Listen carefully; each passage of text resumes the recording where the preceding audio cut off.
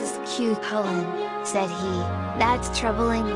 When the fellow gets angry, and begins to stamp, he'll shake you the whole townland, and it's well known that he can stop a thunderbolt, for he always carries one about him in the shape of a pancake, to show to anyone that might misdoubt it. As he spoke, he clapped his thumb in his mouth, which he always did when he wanted to prophesy, or to know anything that happened in his absence, and the wife asked him what he did it for. "He's coming," said Finn. "I see him below Knockmany, thank goodness, dear." "And who is it?" "Okay, glory be to God, that beast, cute Cullen," replied Finn. "And how to manage I don't know. If I run away, I am disgraced, and I know that sooner or later I must meet him, for my thumb tells me so." "When will he be here?" said she. "Tomorrow, about 2 o'clock, replied Finn, with a groan. "Well, my bully, don't be cast down," said Oana. "Depend on me, and maybe I'll bring you better out of this scrape than ever you could bring yourself, by your rule o' thumb."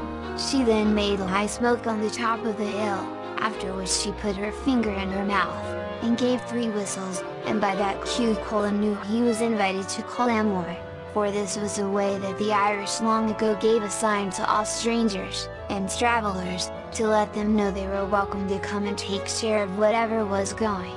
In the meantime, Finn was very melancholy, and did not know what to do, or how to act at all. Cute Cullen was an ugly customer to meet with, and the idea of the cake aforesaid flattened the very heart within him. What chance could he have? Strong and brave though he was, with a man who could, when put in a passion, walk the country into earthquakes and knock thunderbolts into pancakes.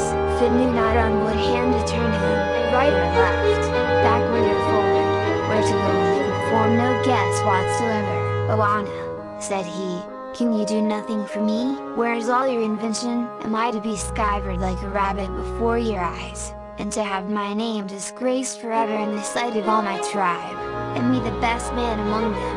How am I to fight this man-mountain, this huge cross between an earthquake and a thunderbolt? Question mark, with a pancake in his pocket that was once." "Be easy, Finn," replied Oana. "Troth, I'm ashamed of you. Keep your toe in your plump, will you? Talking of pancakes, maybe we'll give him as good as any he brings with him, thunderbolt or otherwise. If I don't treat him to as smart feeding as he's got this many a day. Never trust Oana again. Leave him to me, and do just as I bid you." This relieved Finn very much, for, after all, he had great confidence in his wife, and owing, as he did, that she had got him out of many a quandary before, Oana then drew the 9 woolen threads of different colors, which she always did to find out the best way of succeeding in anything of importance she went about. She then plaited them into 3 plaits with 3 colors in each, putting one on her right arm, one on her heart, and the third round her right ankle, for then she knew that nothing could fail with her that she undertook. Having everything now prepared, she sent round to the neighbors and borrowed 21 iron griddles, which she took and kneaded into the hearts of 21 cakes of bread, and these she baked on the fire in the usual way, setting them aside in the cupboard according as they were done. She then put down a large pot of new milk, which she made into curds and whey. Having done all this, she sat down quite contented, waiting for his arrival on the next day about 2 o'clock, that being the hour at which he was expected, for Finn knew as much by the sucking of his thumb. Now this was a curious property that Finn's thumb had, and this very thing, moreover, he was very much resembled by his great foe, cute Cullen, for it was well known that a huge strength he possessed all lay in the middle finger of his right hand, and that, if he happened by any mischance to lose it, he was no more, for all his bulk, than a common man.